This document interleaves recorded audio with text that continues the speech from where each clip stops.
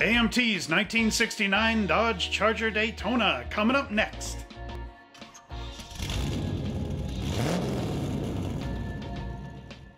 Hello once again, Mopar fans, and welcome back to the Winged Wonder as we take a look at the 1969 Dodge Daytona by AMT. And this is a really cool model kit based on the actual Dukes of Hazzard Dodge Charger. That's why the window is the way it is in the older kit. Of course, now it's been replaced, the Dukes one, with the tunnel window. But anyway, don't worry about that, because we're not talking about that. We're talking about the 1969 Dodge Daytona. So this Winged Wonder is, of course, one of those highly collectible cars in the real world, worth a lot of coin, because these things were rare. I think only 500 production cars were made. Maybe there's a bit more. Mopar fans, let me know in the description down below. But, like I said, this kit has been reissued many times. So before we begin looking at what's in this box, let's check out some of those great box top lids of the past.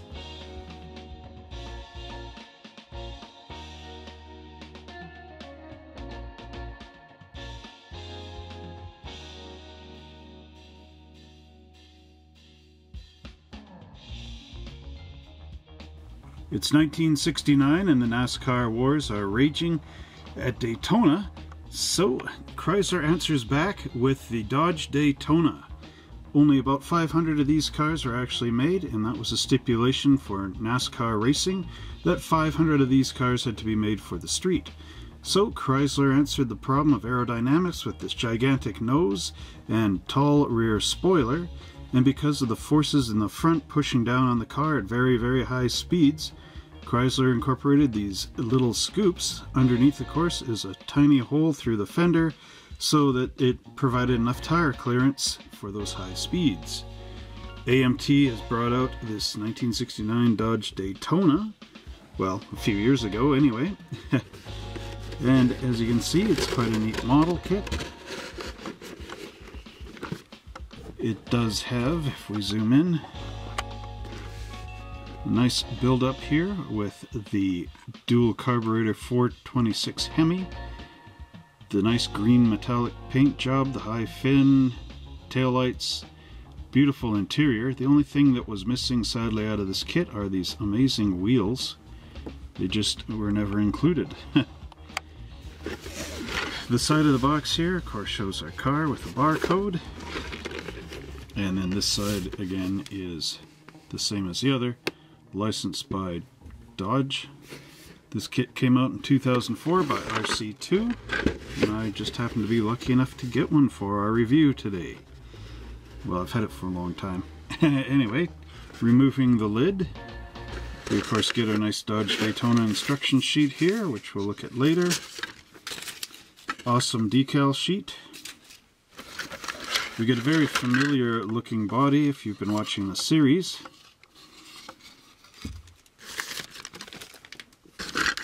We got our interior, whoops, chassis pan, which are also familiar in this series.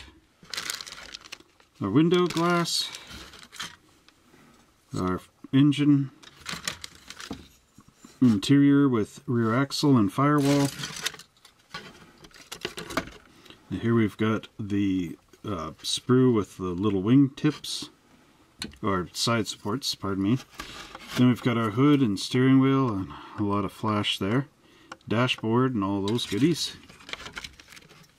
Wheel backs and engine bits. Our wheels and rear taillights. Oh, there's our nose. And then some chrome goodies. And then these little side pieces which blend the nose to the car. So I'm just going to clear the box out of the way, try to catch some focus here, and then we'll take a look at those great instruction sheets. Welcome back, race car fans, to the 1969 Daytona 500, and tonight, of course, we have our 1969 Dodge Daytona, a brand new aerodynamic car that we're going to test out on the NASCAR track tonight. Well, maybe not, but we are going to test out our instruction sheet. So here we've got this big multi-page flip-out panel course, again, AMT was kind enough to give us the history and teardown of the Dodge Daytona. And then down here we've got all the, how to put it together kind of tips that we need. And the advanced tips for modelers, including what types of sandpapers to use. Number 1200, or sorry, 1200 wet or dry sandpaper. Get it all smoothed out before painting and whatnot. Okay, so I'm just going to open up this and then zoom in. We'll check out these panels. There are only two engine choices for 1969 in the Dodge Daytona, and one of them, of course, was the amazing 446 pack, and the other one was the 426 Hemi. AMT has included the 426 Hemi engine, which of course you can build one of three ways. In our first panel here we have the stock engine. We've got our air cleaner, our carburetor, intake manifold, the Hemi valve covers, which are plated for both sides, cylinder heads. The engine block has a transmission on it. There's two pieces, glues left and right. We have our distributor, our timing cover, our belts and pulleys, the fan, the alternator, oil pan, and exhaust headers. And that's the stock configuration.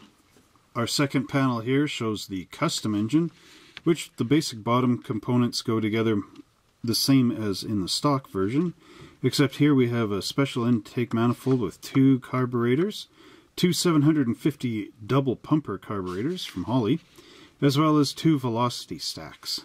Our final engine choice is the competition engine. This one is just slightly different.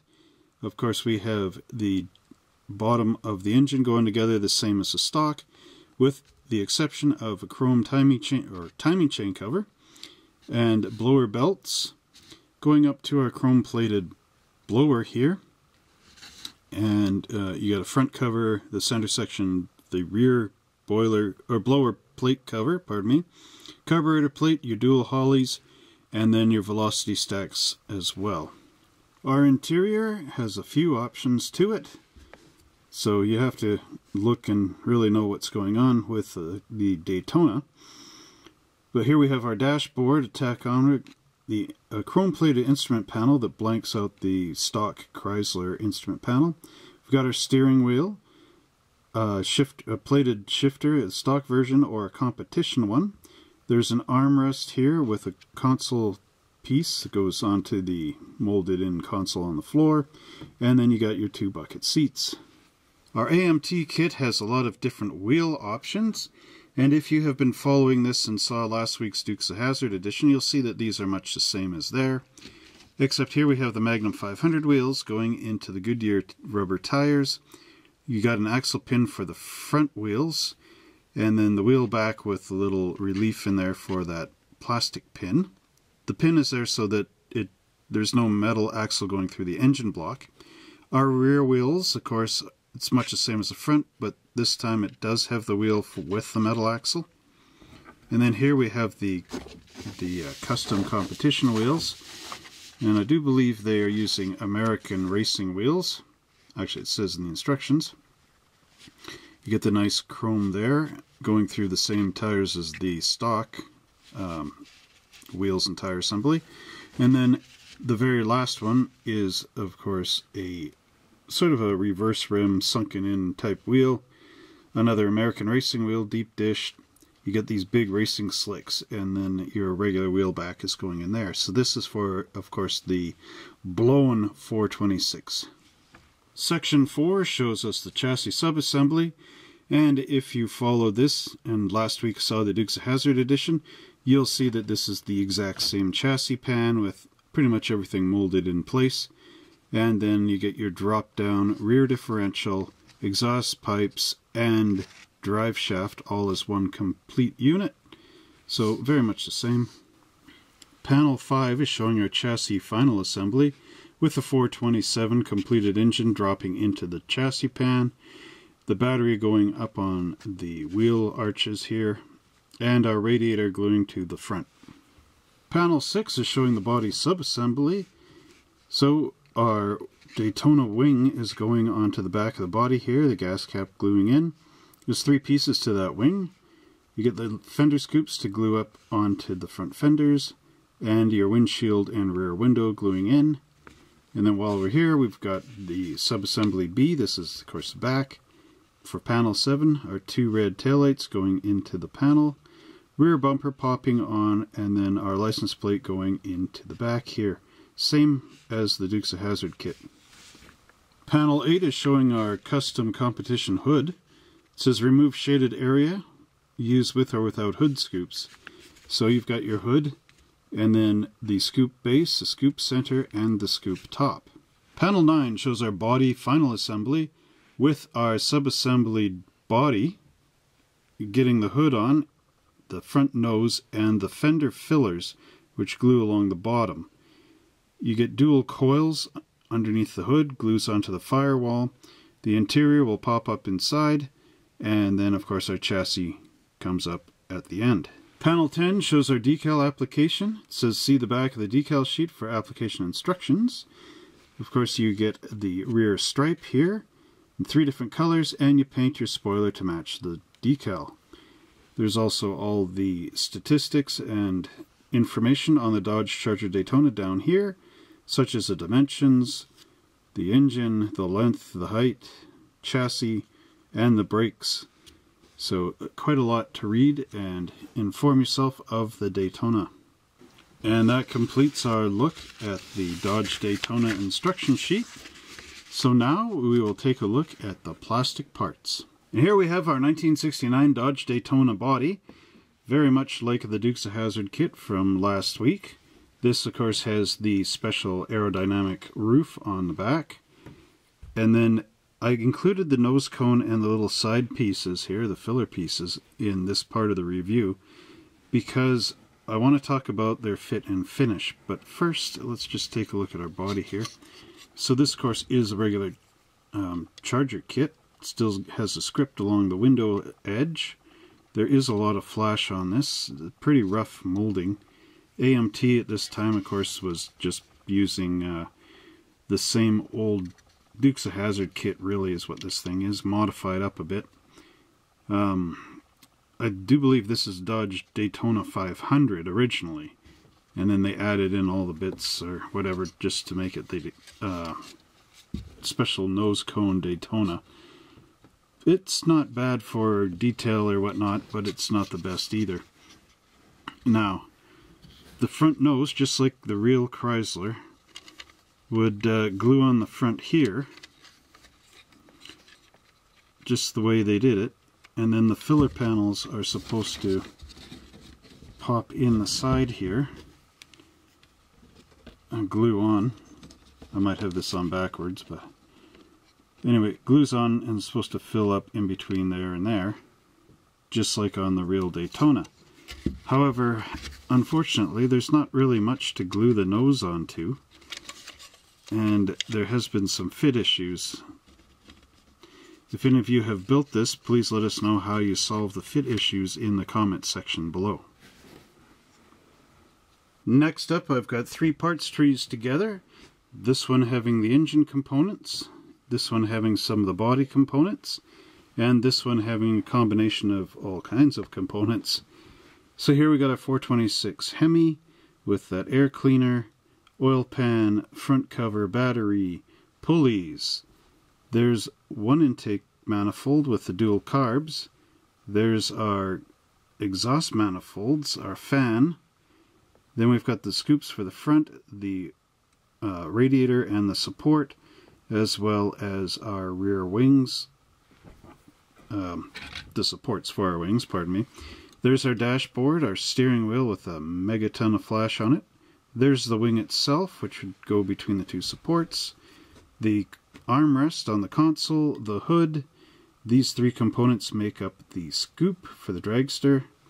Then these are dragster parts, so you get the different distributor, electronic ignition I think it is, front cover for the blower, and then intake manifold and a bunch of other goodies. So, well, what do these things look like up close?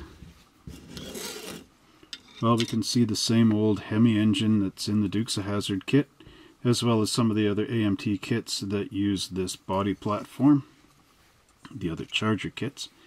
A bit of mold marks and stuff, but basically this is the best that they have, since this is quite an old kit.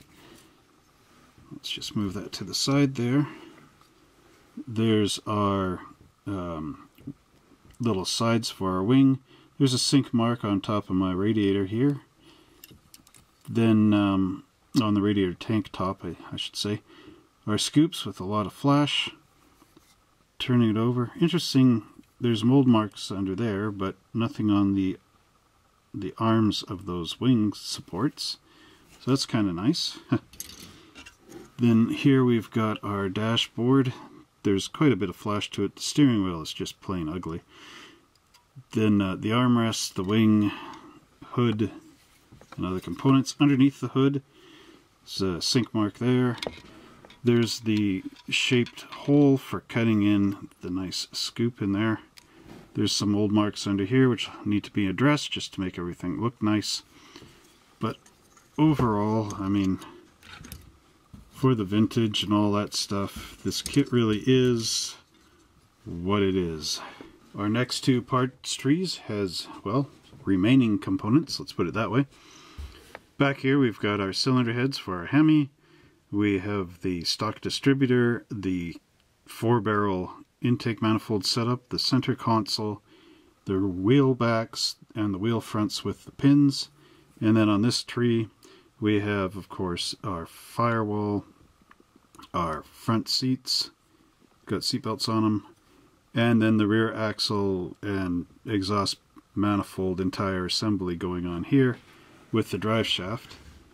So again, just like the Dukes of Hazzard kits, these are the same components. Thankfully they're not molded in orange. They're okay again. Some mold marks and all the rest. And then you have your seats and the rear axle. Again, quite a lot of flash on my example here, so hopefully you won't get it quite as bad on one of yours. Our final two gray plastic parts are the interior tub and the chassis. Now, what's the first obvious thing you see here? Gigantic mold steps sitting inside the interior. Okay, I'm just going to move this out of the way. Look at how huge that is. That's like one of those concrete circular stones you put on your pavement for your driveway. That's going to have to be cut out of there with your number 16 hobby blade, and that's going to be fun, fun, fun. But basically, you got 4 of them in each corner. Like at this stage, it's almost better just to take your sandpaper and just sand the heck out of the floorboards until these fall out, and then replace them with sheet styrene, and then maybe flock in there so you got a carpet. But you know, I shouldn't maybe be so harsh on AMT at this stage. This is a round or RC2 era kit, and they were kind of just noted for not really understanding about, you know, the importance of cleaning up their old molds. So hopefully if AMT under round 2 brings us out again, they're gonna go in there and correct this, because this is horrendous. Okay, secondly, we get our chassis here. Let's just take that right out of camera. We get our chassis here. We got the big ERTL right on the floor. But these little pegs, I do believe, will keep our chassis up at the right, or our interior, pardon me, up at the right height. Looks quite right. It's not going to be too low in the body. Anyway, you got your engine bay in here. Again, similar to the tried and true Charger that, you know, there's a lot of mold marks and seams and flash and all the rest under here, but, you know, basically we've seen this last week in the Dukes of Hazzard kit, so not much more I can say. Now we get to my favorite part of all of this, which of course is the chrome tree, and based on the previous gray parts, this is actually the best of what's in the kit. And I'm not saying that because I just love the chrome. However, I do believe that this parts tree comes from the 1970 Dodge Charger. The model kit I have one of, but it's kind of quite built up, so I don't really have a review version of that one. However, here we got our Magnum 500 wheels. There's our valve covers for the Hemi, alternator, 2 carburetors, license plate, shifter, the gas tank or cap, pardon me, rear bumper, the front grille. Then you got those sunken American wheels back here, and the regular stock American wheels, which kind of makes me wonder where's the other 2 stock depth American mag wheels for the custom. Anyway, something got kind of lost in the instructions there. But look at how nice those deep ones are. Pretty cool. Yeah, okay, there's the fronts. So, basically, like I said, the chrome is quite nice on there. Nice detail for it. And then there's our instrument cluster for the custom version, or the drag race version, whatever. And then, look at the nice velocity stacks, have little mesh in there. You know, on the back, a couple of mold marks there. Oh yeah, you don't need that bumper. It's got the big nose. But anyway, actually this, in a way, this is kind of interesting because you could build a 70 Charger out of this by using that front grille. But, I don't know. If you omit the nose and the rear wing and everything, you actually do have an option of an extra Daytona, or yeah, 70 instead of the regular 69, but there you go. Next up we have our clear components, which of course consists of the rear window, the front windshield, and our rear tail lights. They're not too much, actually, well, there is a bit of flash on here, but really it's not too much on either of these parts. Here's our tires. Now here we have a different version of the Goodyear Polyglass GT tire. This is a little harder version of it, but it's got the little tight treads on there and very high raised tires, which of course will be easy to paint with your white paints on there to get those letters up. You get 4 of those, and then you get these Goodyear Blue Streak drag racing type tires. These are the ones with the treads, and I've seen these in a 1925 Model T bucket back in the day. And then of course we get a nice polished axle. And last but not least, we have our decal sheet with a California license plate as well as one for Florida, so this is coast to coast. Coming to you live coast to coast. Anyway, we have a white Daytona decal, red and black, so you do get choices for these for different colors. And there is a nice air cleaner decal on here as well. And that concludes our look at the AMT 1969 Dodge Daytona. Now, if you've built this model in the past and you've got a really good example of it, please share it on our Facebook page, and I'll try to leave the link in the description down below. Well, I hope you enjoyed that great review of the 1969 Dodge Daytona by AMT. And tune in next week when we will be taking a look at some more great model car kits. But in order to do that, don't forget to like, subscribe, and share this channel with all your friends and family. Pound that notification bell so that every time I make a new video, you're one of the first ones to see it. And if you're looking for model car kits, this one's not for sale, it's mine. But if you are looking for model car kits, don't forget to check out our crazy selection down at www.monster-hobbies.ca. Hopefully you won't be disappointed. And until next time, keep it on the track.